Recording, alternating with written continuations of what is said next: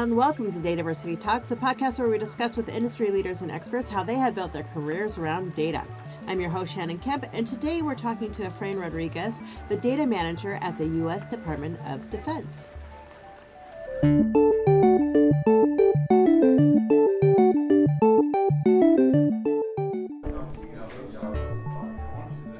With a robust catalog of courses offered on demand and industry-leading live online sessions throughout the year, the DATAVERSITY Training Center is your launchpad for career success.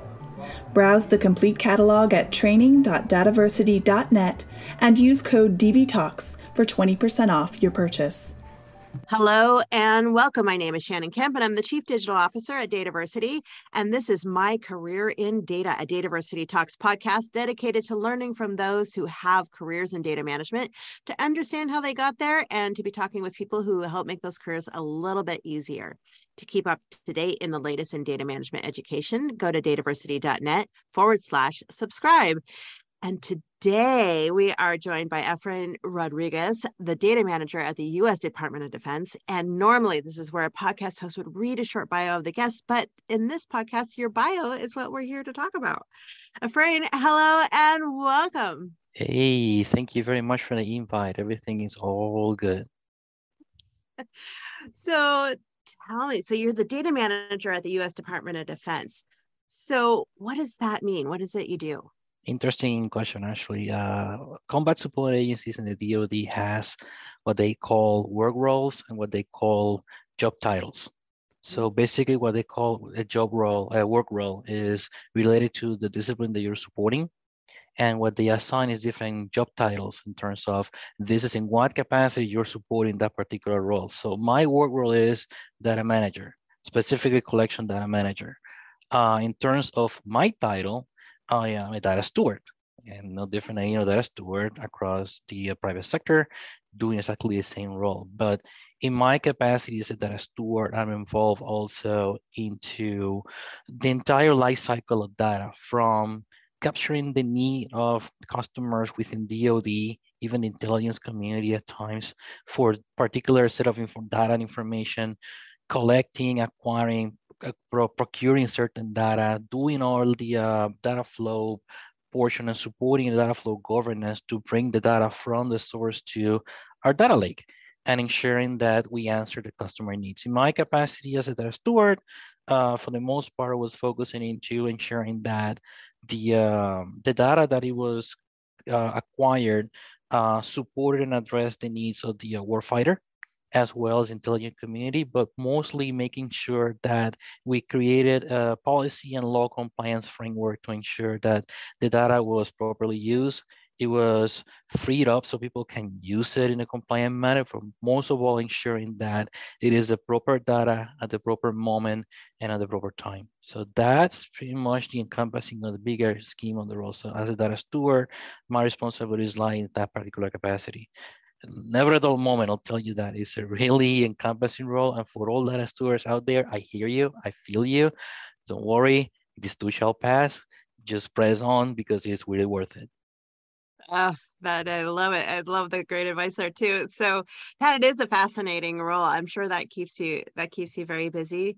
So, tell me, is this what you wanted to be when you grew up? When you were very young, you're thinking to yourself, I'm going to be a data manager. I'm going to be a data steward.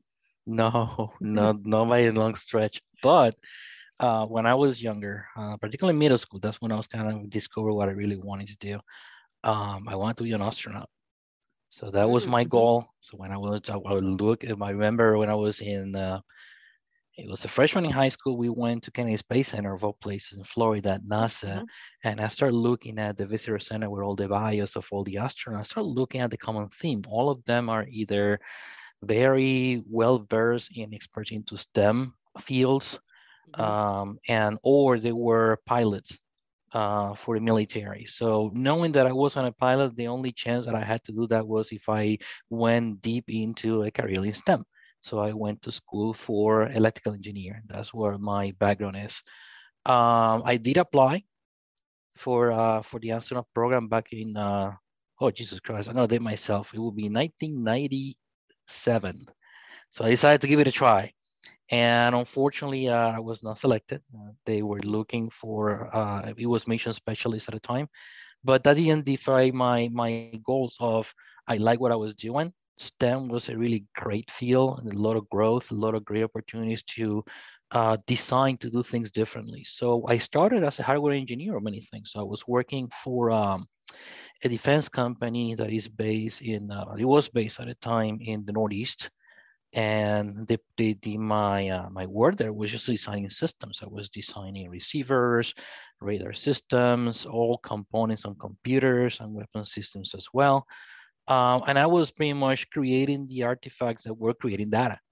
So that's how everything started in terms of my career in data was creating the systems that would collect the data in the first place, particularly receivers. It was then that I switched my gears and moved to work directly with the Department of Defense. So now I wasn't the provider of the equipment. I was the customer in this case, in terms of now in that capacity, I started doing just analysis. So I was just a consumer and the user of the data. So I started looking at all the things that the data provided, creating the reports, disseminating those reports, ensuring that people understood what they were looking at in terms of what kind of value the data was providing.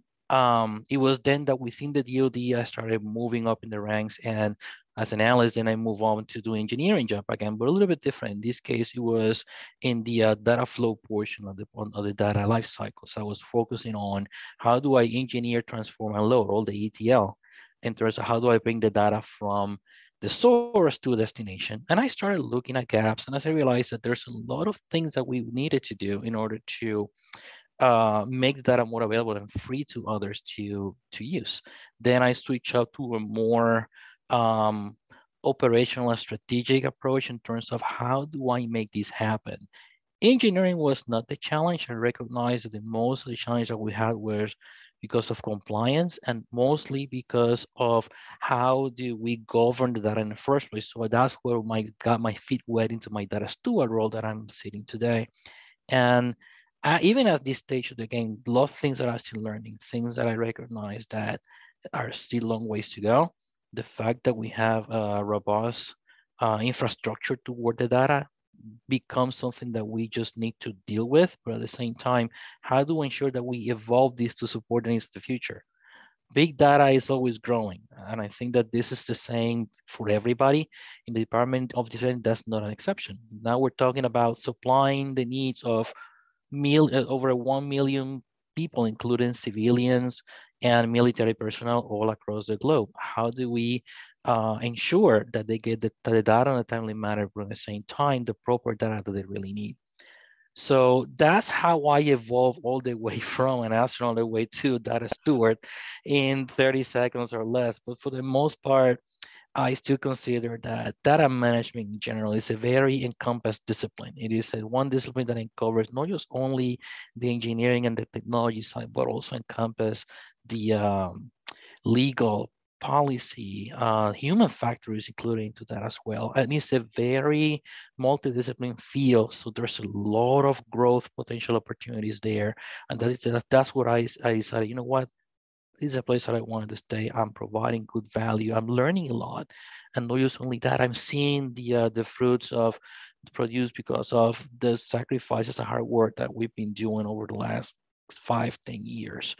Do we have a long ways to go? Absolutely, but I definitely take those as a challenge, and I think I look forward to continue growing in this capacity and learning how data management and data governance can help DoD manage that as an asset, and how can it even provide support to other fields, particularly when looking into data science methodologies, artificial intelligence, and machine learning, which is one of the fields that I'm exploring right now.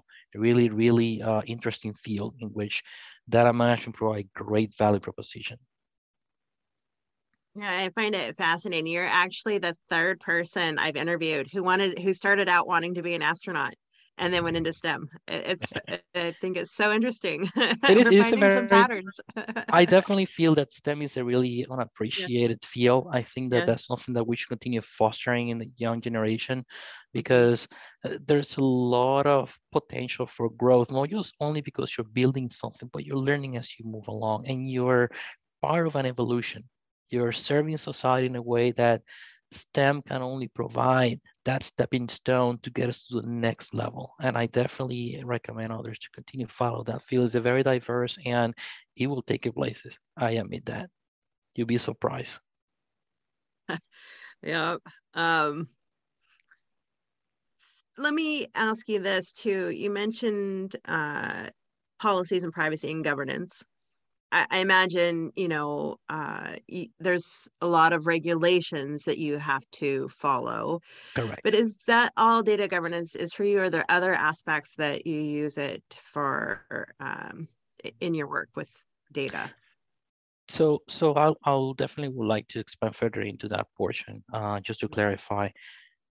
And this is same in everywhere. This is not only exclusive to the U.S. federal government or Department of Defense.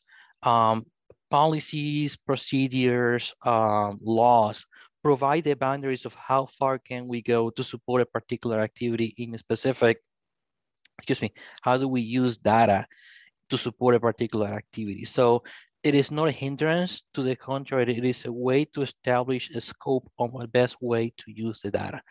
From coming from engineering background, when you have a hammer, the world is a nail for you. So I was approaching everything from engineering standpoint, when in reality it is a multidiscipline approach in order to properly support usage of the data from the governance perspective, from a management perspective. Those are the things that I have to learn as I was continue evolving into my career. And that is something that I definitely recommend people that want to get into this field, is that get acquainted and at least cognizant on how does policies, how does these boundaries help shape how the use of data is more effectively done. But for the most part, because we are a government entity, we are held to a higher standard. We have to protect not just only privacy of citizens, but also abide by the Constitution of the United States.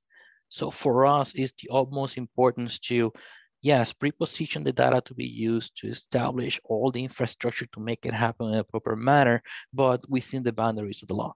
And that is very important. It is the utmost priority that we always do. So we are accountable for that. We have audits on that. We report on that, and we ensure that no matter what, we never step out of those boundaries. And although sometimes it can be seen as hindrance, you'd be surprised how well those boundaries establish and shape how can you evolve tradecraft moving into the future when you start to sell new technologies. Now we're talking about creating new analytics, artificial intelligence, machine learning, how these boundaries and policy help shape a proper governance for all these new methods by minimizing variability in data. And that is a data management, data quality issue, data quality feature. So you can see how these policies help shape the usage of data. And DoD, that's very important. And that's something that we take to heart. I love that perspective on data governance. That is really something that I think people struggle to find, and they do find it a hindrance.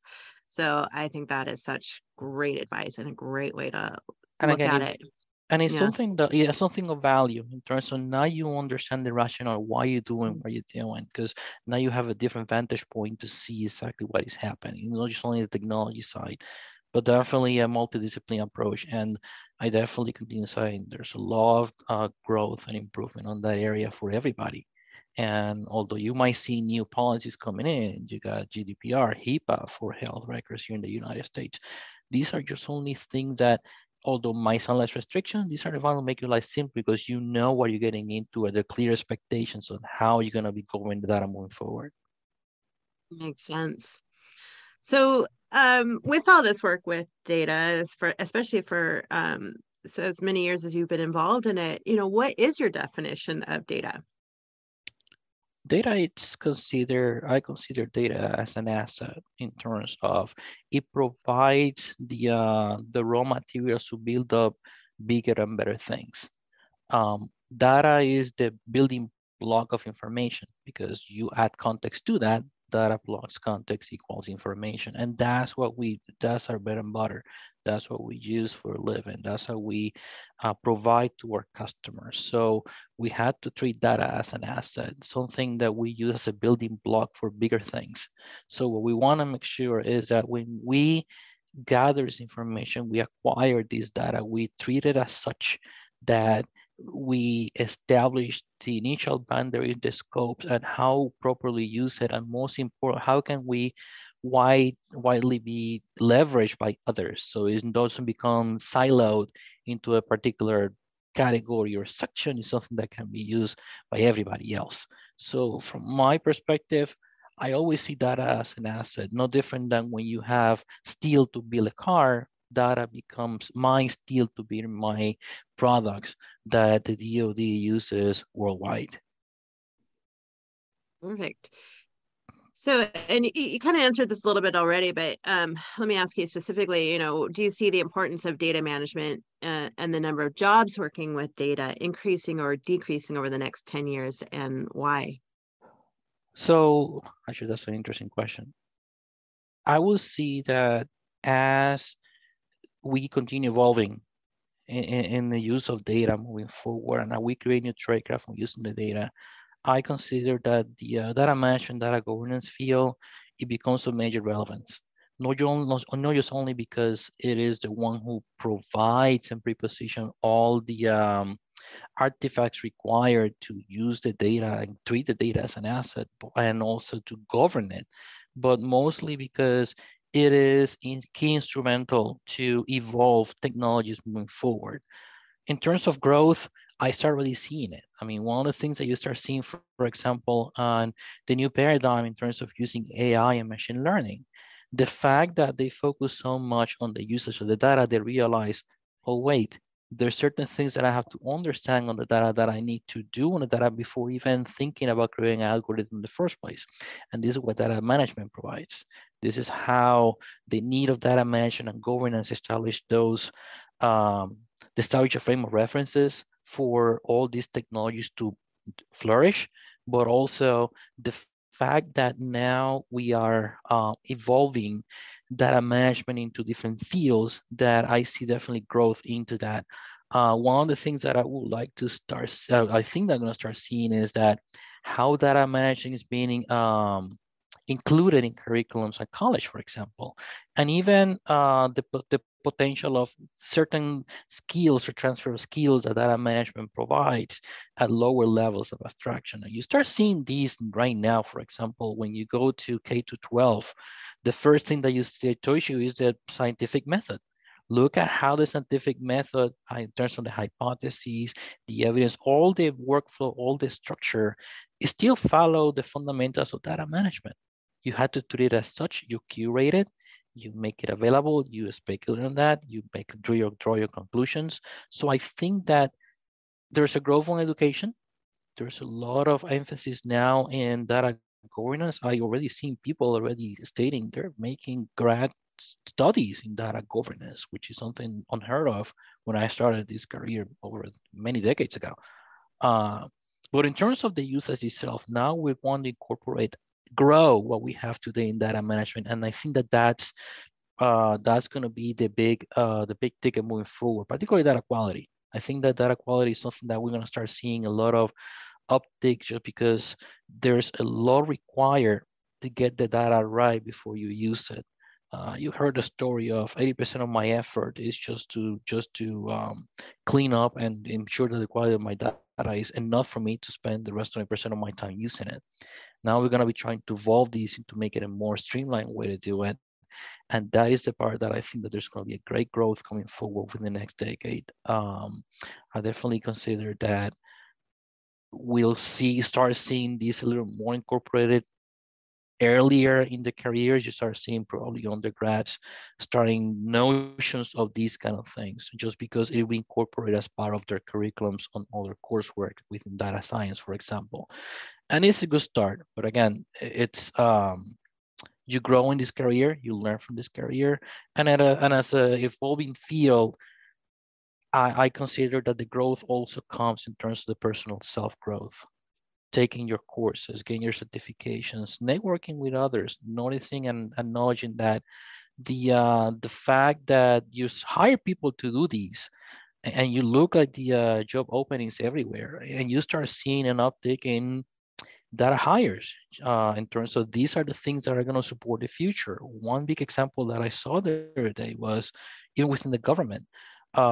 Agencies are going through digital transformation these days, and on the utmost foundation for digital transformation is how do we reposition a data management culture that would allow this transformation to be supported. And as you continue going into that direction, definitely lots of growth, great opportunities for people to move laterally, horizontally, or vertically. There's a lot of growth. It's just a matter of now, what is your flavor? What is your taste?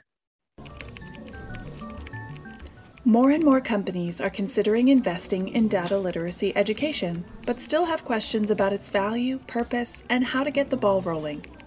Introducing the newest monthly webinar series from DATAVERSITY, Elevating Enterprise Data Literacy, where we discuss the landscape of data literacy and answer your burning questions. Learn more about this new series and register for free at dataversity.net. That makes a lot of sense. And you've given a little bit of advice already in a couple different points. So any additional advice you'd give to people looking to get into career in data management, maybe specifically data stewardship or to address data quality?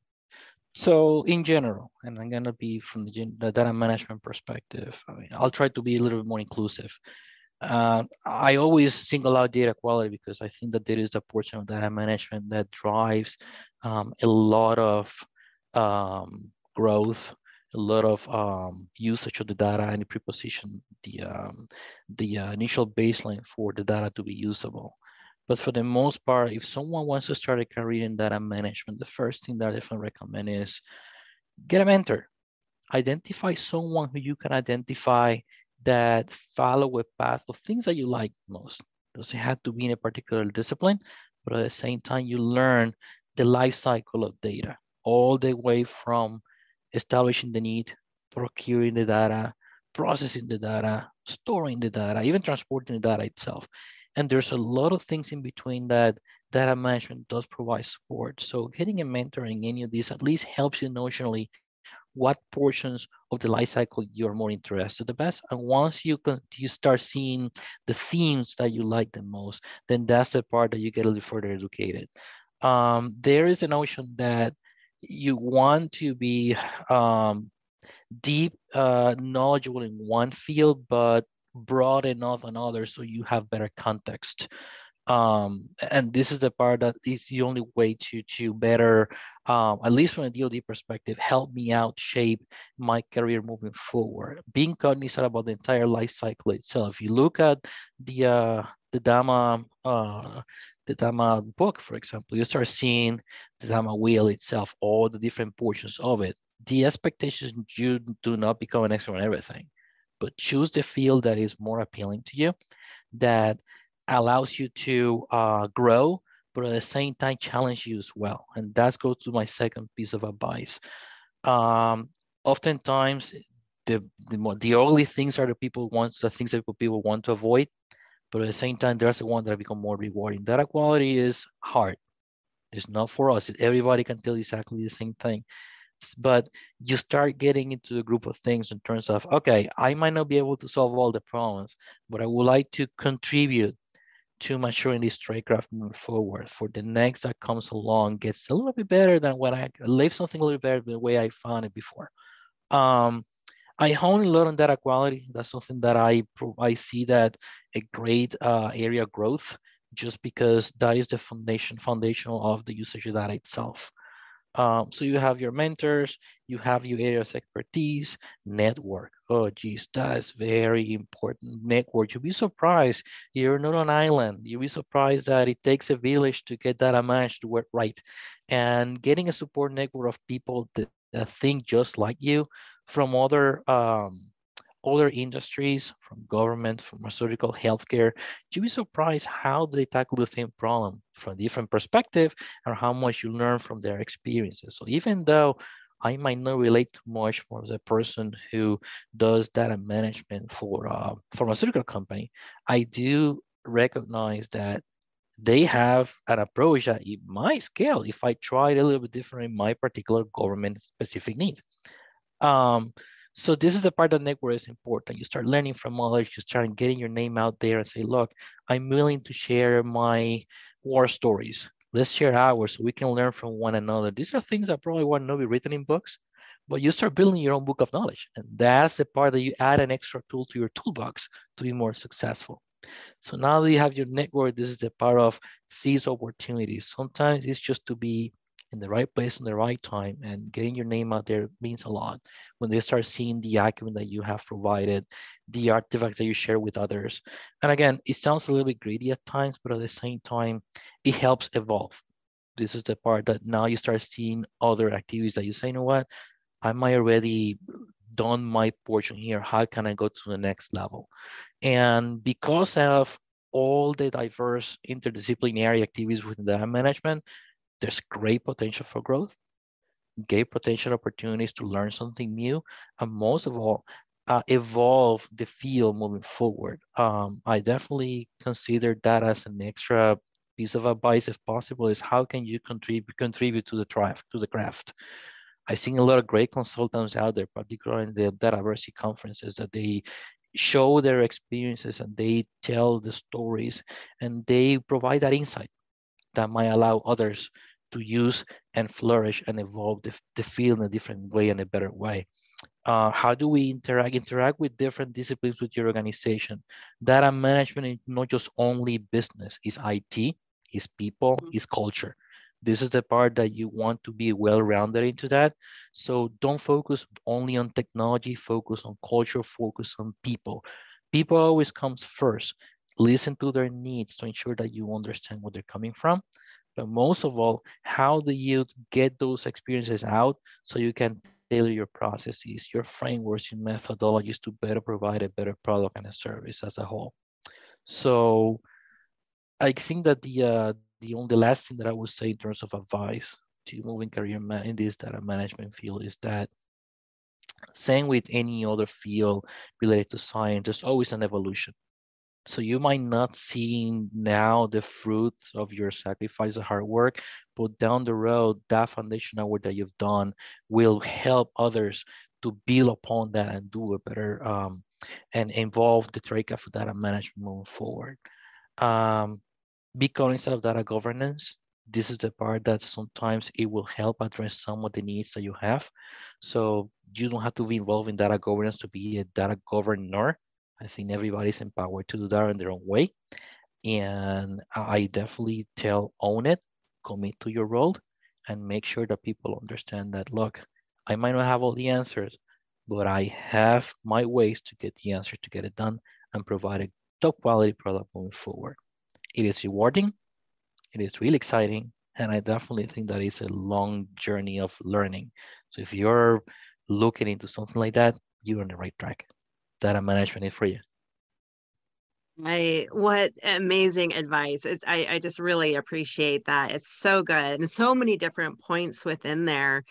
It has been my experience, one of my favorite parts of being so involved with the data community is that everybody is so willing to network and is so willing to help each other out. And it really just the camaraderie and the support of each other has just, it always blows me away. It never stops surprising me. And just, it's just so much joy in that. And I've seen you at our conferences and of course, networking and sharing your knowledge as well. And being here, I appreciate you sharing your knowledge. This is really, it's really, really nice.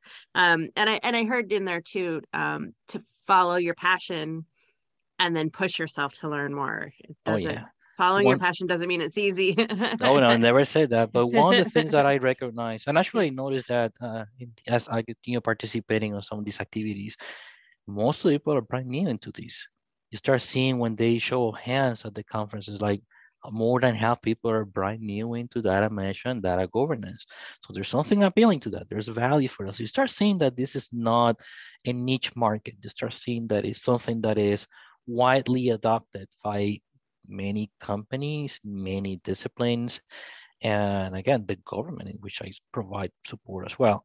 But at the same time, this new generation of data governors, data managers, as they come along, they're looking up to us, people who've been doing this for some time, to share those stories. So that's the reason why this little community, which is not that little anymore, you'd be surprised how many people start showing up and doing it in different capacities, or they don't know that we're doing it, which is surprising. Like, I didn't know that that was called data quality. Yeah, that is called data quality, even though you didn't know that. But at the same time, that's again, the relevancy of how this field is growing as you start seeing many people from many industries, entertainment, government, you name it. I think that now it's up to everyone to make sure that we continue growing this discipline and definitely maturing it to make sure that it become asset is that data becomes what is supposed to be, a great asset to be deal with and a great asset to treat it. All right. Well, I'm going to ask you one more question here, clarify a little clarifying point there. I'm hearing it a lot that the people aspect is the most important, and because you do need to interact with so many people being in data. How do you build that skill? So many people in data are introverts, right? And struggle with that a bit. So is there a way to build that skill? And is it listening? You mentioned listening. Mm-hmm. You'd be surprised. But Yeah. I think that, I hear you. I think that this is not about introvert or extrovert, mostly that it is what is the bottom line. When you are in a position that you consider that your transferable skill, used to be soft skills calling it today, might not be might not be adequate to support a particular activity, understand that you're not alone doing this, that you surround yourself with people that empower you to learn these things and you continue doing it, but not seen as a hindrance. I consider that even though people consider themselves introverts or they consider themselves not as outspoken, they can still provide great value in support of customer needs. I would say if you have to learn how to deal with people, how to talk to that, you'll be surprised how having that, at least that technical common frame of reference, helps a lot to communicate. Because one thing that data management is that although it's a broad field, it's a well-bounded field of knowledge. So when you predicate your needs, your requirements, we start speaking the same language. So it's a little bit easier when you speak the same language to communicate, to convey information, to listen better, and to capture what this essential need is. If I feel that in terms of you being an introvert and how to deal with these customers, it comes from the bottom line of you're here to help them out. Listen, ensure that you understand and repeat back what they're telling you so the clarification of the needs are well addressed. But this is not something that you learn in books. I believe that is how do you work around that particular uniqueness of your character helps you out to be more effective. And this is the part that it might be a great asset. You might be the best person to do this. It's just a matter of looking at the upside of take these as a unique talent that nobody has, and how can I make this as a potential game changer for my particular corporation. I mean, we don't want to have the same kind of people doing same kind of things. One of the things I appreciate in this community is that the diversity of the people that we see, introverts, extroverts, people that never done STEM in their lives. Yet when we go into data management, data governance, we all speak the same language. We hear each other really well. And those things that you consider could be a hindrance, look at it as an asset. Use that as your tool for success. And I think that as the moment you recognize that is not a limitation, that it is a potential to make things better, you feel more empowered to own and commit your role and your position, and you establish yourself as the accountable person, the responsible person to make success happens. And again, there are other skills, not just only the introvert, the extrovert, things that, for example, are essentials. Even briefing skills, writing skill, because you have to communicate with different levels of management. In my case, different levels of responsibility. Sometimes you address a general, you address a chief data officer, which have different level of responsibilities, and mostly because they have a different bottom line because of their position, you have to reconcile that somehow.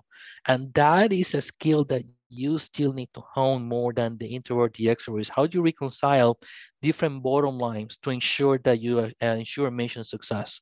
When you go at the C-suite, the CDO level, CIOs, how you recognize business with IT? How do I recognize my customers? How do I differentiate my customers from my user base?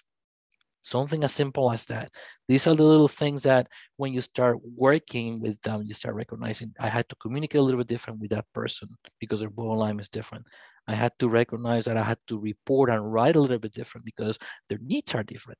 And these are things that, yeah, you can learn in class, but also, like I said, going back to some of my advice, having a good mentor helps a lot because it will help you out of how do you properly convey the information, and most of all, how do you more effectively impact their mission and their bottom line? And one of the things that I learned over the years, like make their mission your mission. And that's how you integrate yourself, how you showing that you care. Like if it's important to you, it is important to me, Sarah, ma'am, whatever.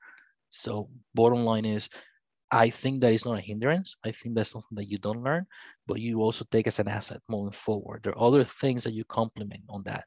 And that's package of different tools. That's why make you a better data manager, a better data governor. Such great advice. And I love that quote. If you make their mission your mission. It's such a key phrase there in the whole thing.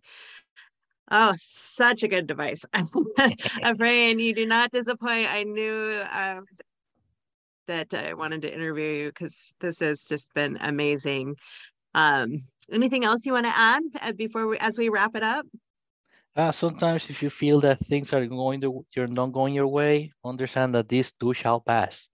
So hang in there. Things are gonna get better. Use your network. Continue learning. Be there for others. And most important, will help grow this field bigger than it is today. And I definitely would like to appreciate what you guys do in Dataversity to make this happen, and how do you provide venues and engagement activities for others to learn from others, but also to grow. And I think that that is very important. So I appreciate this opportunity. Thank you for the invite. I definitely look forward to continue engaging with the organization, and I definitely continue seeing the big faces here and grow and evolve and continue to move forward with my career. And hopefully I can be of value of others. If I can be of utility of others, drop me a line and just let me know how can I help. I'm here for you guys the same way that Dataversity helped me out, hone my skills. So thank you very much. Oh, thank you. I mean, this has been so good. And thank you so much for taking the time to chat with us today. I think a lot of people will find everything very valuable. And for all of our listeners out there, if you'd like to keep up to date in the latest podcast and in the latest in data management education, you may go to dataversity.net/subscribe. Until next time, Efrain, thank you. All right, take it easy. Thank you for listening to Dataversity Talks, brought to you by Dataversity. Subscribe to our newsletter for podcast updates and information about our free educational articles, blogs, and webinars at dataversity.net/subscribe.